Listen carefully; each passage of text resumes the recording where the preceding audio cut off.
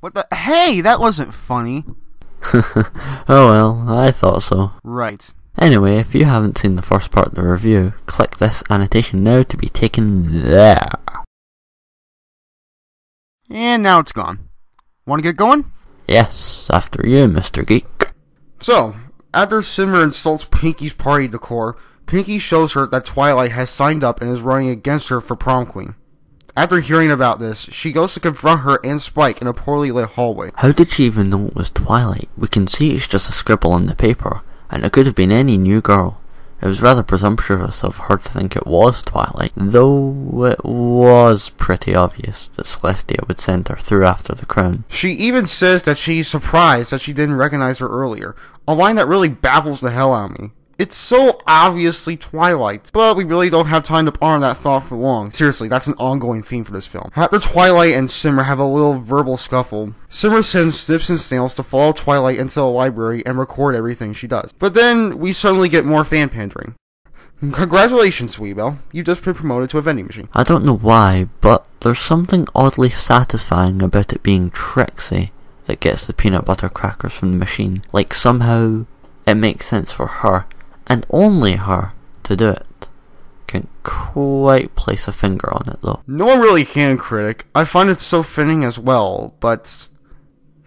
So, after that second healthy helping of fan pandering, Twilight hits the library and begins to do research on the way humans act. However, to me, this is where the film's running gag comes to a halt. YouTube makes a small cameo.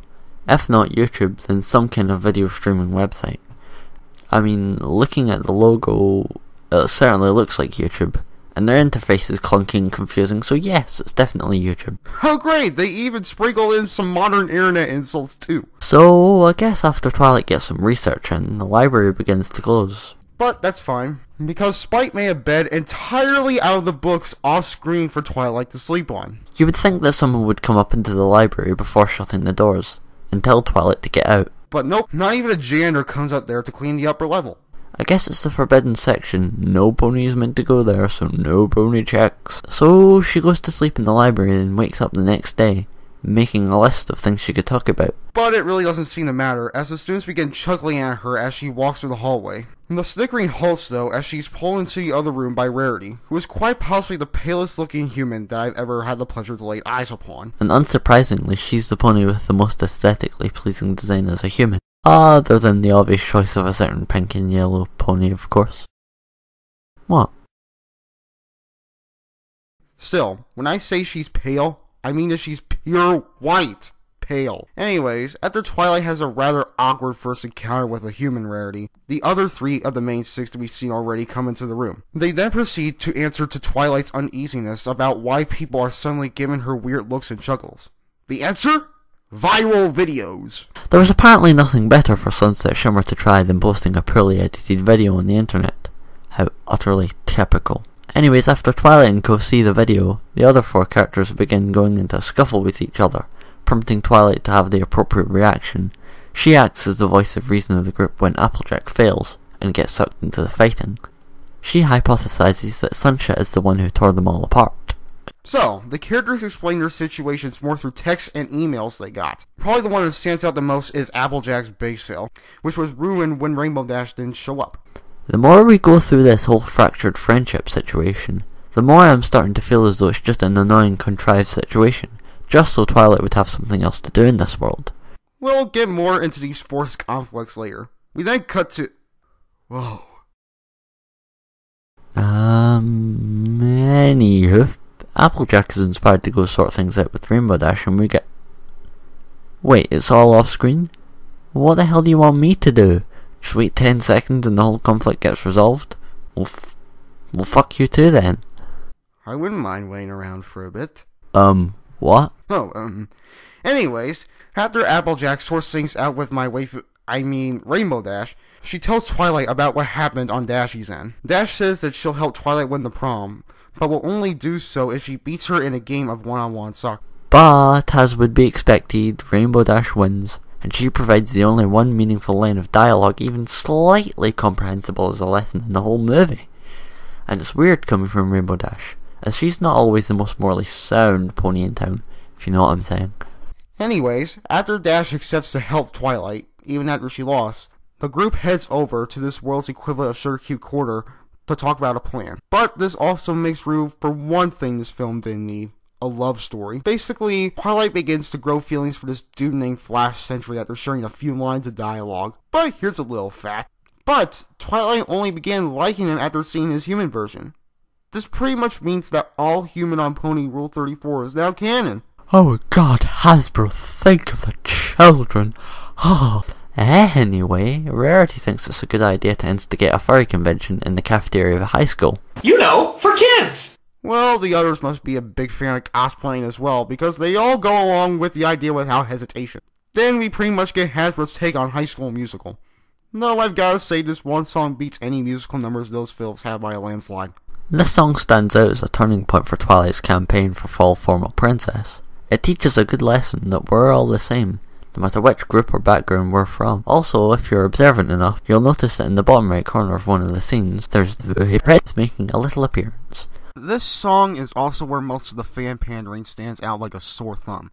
There's probably one or two more scenes that beat this by a hair, and spoiler warning, there are songs as well. Bass. Hmm? Bass. Wait a minute, what? Flash Sentry. He sounds as though he's playing a guitar, an electric guitar, but you can clearly see by the number of strings on it that it really is a bass guitar. Wait, wouldn't that mean Flash is a phony? Something like that. So, as our phony guitarist keeps the song going, we cut to Snips and Snails, who have also gotten in on the furry craze. And as always, Sunshine has a new plan to stop Twilight from getting the crown. Sunshine passes our heroes in the hallway with a smug look on her face. It turns out our resident mega bitch ordered Snips and Snails to destroy the hall, and Sunshine has grafted some pictures of Twilight playing football onto them to incriminate her. She was able to put some kind of video together to embarrass Twilight, which was clearly done on some kind of computer. But she couldn't even use Photoshop to create some false photos. But don't worry, thanks to Sonic here McGee over here, that conflict is resolved in a matter of 2 minutes. Even less. This conflict probably would have worked out better if the movie was longer.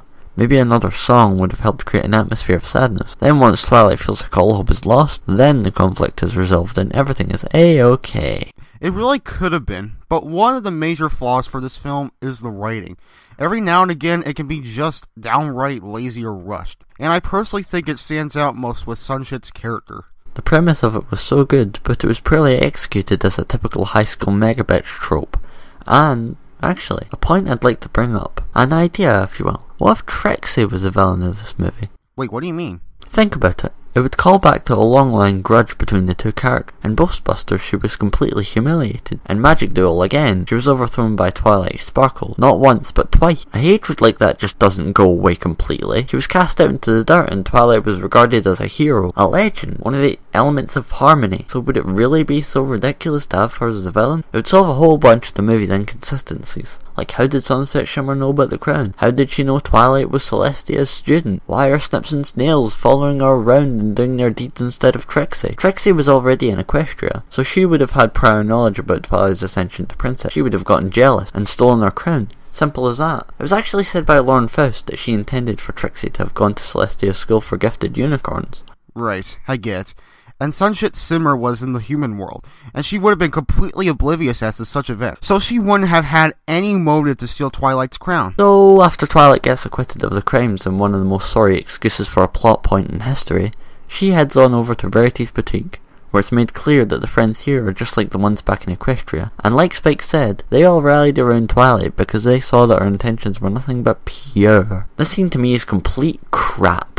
Nobody would be fine with finding out that their newest friend was a pony princess from an alternate dimension. Moreover, why the hell did they believe her? Are they dumb? Are they all high? Has it been proven that all beings, Equestria or otherwise, all possess some kind of inbuilt instinctual personality disorder? Well, I don't know. So, the group goes back to the school and leads the effort in cleaning up the hall so that the prom can commence and Twilight can get her crown back. And I wasn't kidding when I said that songs were a major part of this movie, as there's another addition to this film's superb soundtrack of masterful music. So after this, there's a lately interesting montage of the girls getting ready, which I'm about 95.8% sure that everyone who ever watched this movie in the Brony fandom ever skipped over because it reinforces the movie's girly structure.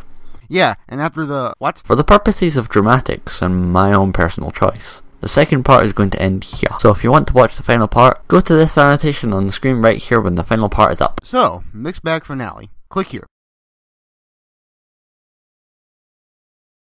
Blah.